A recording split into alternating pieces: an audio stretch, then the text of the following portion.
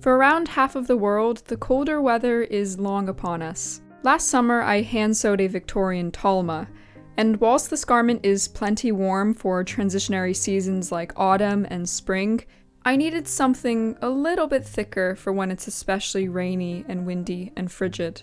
The Victorian Dressmaker Volume 2 had this very straightforward pattern to make a cloak, and I happened to have the ideal wool in my stash, a very autumnal, wintry feeling thick tartan. If you've seen my bashlik video, you probably recognize this fabric.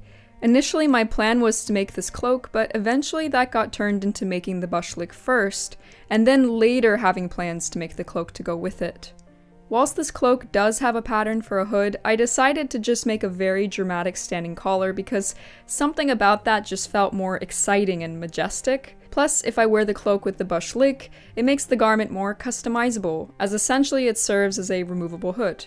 To begin with, I needed to draft the pattern.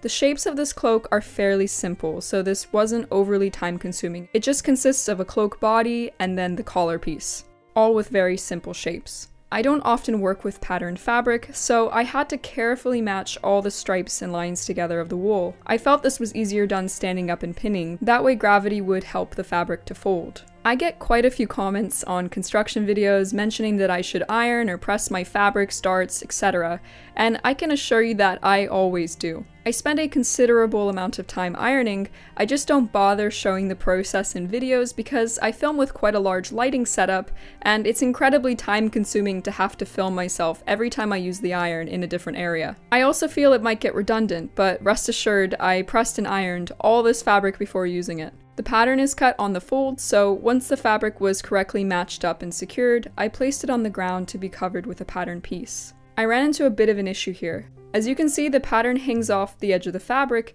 and this pattern piece is without added seam allowance, so I needed to make some adjustments by removing a few inches of width from the pattern itself. That way I could still keep the pattern match the same, but be able to cut the cloak on a fold.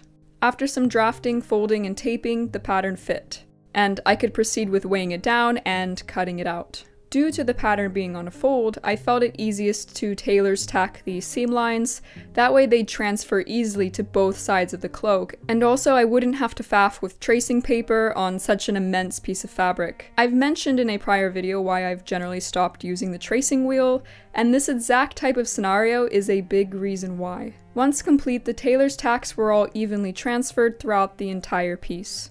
I flipped over the seam allowance at the top edge of the main cloak piece in order to create some bulk for where I cartridge pleat later on. This just helps to make the pleating more pronounced, but with wool like this that doesn't fray, you can also just cut off the seam allowance and cartridge pleat the raw edge. The pleating just won't be as bulky. The lining I chose for this cloak is one in my stash that many of you have likely seen before used with other projects. It's a Japanese silk that was then tie-dyed in this funky color in the UK, and it was extremely affordable, so I bought a bunch of it to line various garments with that might need a slippier material. Because the silk is so slippery, instead of trying to cut it with a giant pattern piece on a fold, I decided just to lay a length of silk onto the outer fabric, pin it in place as smooth and evenly as possible, and then once set, to just cut around the edges of the outer fabric. This actually worked very well, and I was so happy with how neat the lining ended up being placed. Pulling back the lining from the edge, I took the seam allowances of the wool and flipped them under, foul stitching each side down so that the wool would stay flat. Normally you could just iron the fabric and skip this step, but with such a thick wool, it doesn't really hold a fold very well, and so it needs to be sewn down in order to reduce bulk. For the bottom of the cloak, the edge is on a curve, so I notched the seam allowance before foul stitching it down. Then I folded under the seam allowance of the silk to the wrong side and pinned it to the tucked under wool seam allowance, all around the cloak. For the top edge of the silk, I didn't have the lining go all the way up. Instead, it stops partway up the cloak, so I folded under the raw edge and pinned it to be sewn down too. I went around every single folded under edge of the cloak and sewed all of the lining to the outer wool with whip stitches. Now it was time for the cartridge pleats, which really give this cloak its majestic and swoopy look. At the folded over top edge, I drew 2 dots 1/2 inch apart, all the way down the width of the fabric. Then using 2 waxed long strands of silk thread, I ran 2 rows of gathering stitches. Pulling the stitches tight, I pleated up the fabric until it reached my desired length, 24 inches, which is the width of the future collar. This way the two pieces will match up evenly and I'll be able to connect them. I absolutely loved the way the cartridge pleats looked once they were all gathered. It was so satisfying.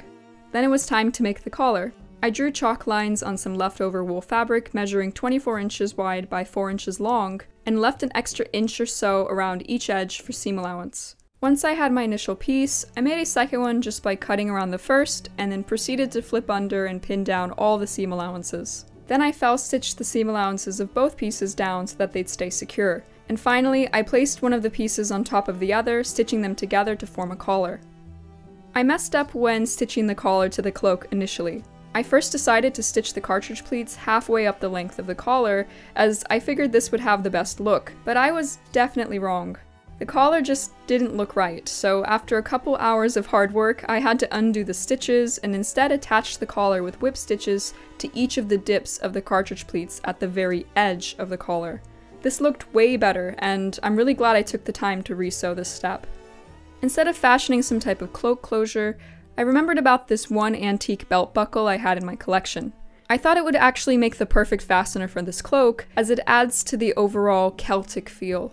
In some essence, a cloak fastener is basically a belt buckle at the end of the day, because it connects two pieces of cloth or material to hold something together. This belt buckle has these loops at the back, so I cut out 2 strands of wool fabric and wrapped them through the belt buckle loops, sewing the fold down securely. I repeated this process for both sides, of course, and was very happy with how the result turned out. It's going to go here on the collar of the cloak, and it'll just help to keep everything shut whilst also accenting the standing collar. I sewed the wool straps to the cloak body on the wrong side, and now the closure was complete. I wore the cloak outside a couple of times actually, but I noticed I wasn't very happy with the standing collar. It felt too floppy and not stiff enough. Sadly, I didn't get any footage to show you what I mean, but to mitigate this issue, I decided to create a series of boning channels to add to the collar. 5 in total, evenly distributed. I took some scrap wool and cut it into 1 inch by 3 inch strips, then took synthetic whalebone and cut it down to 2.5 inch pieces, later filing down the pointed edges with a nail file in order to keep the bone from snagging any fabric. And finally I sewed the channels down along the inside of the collar. Now the collar could stand properly on its own without bending too much or flopping over, so I was much more pleased with the result. And that's the entire process. This project honestly wasn't too difficult nor time-consuming, as the shapes were minimal and simple, but I'm glad I'll now have a heavier weight and very warm winter option to wear. And who knows, in the UK it might even work for some days during the spring or summer. Thank you so much for watching, and I'll see you all on Thursday in 2 weeks.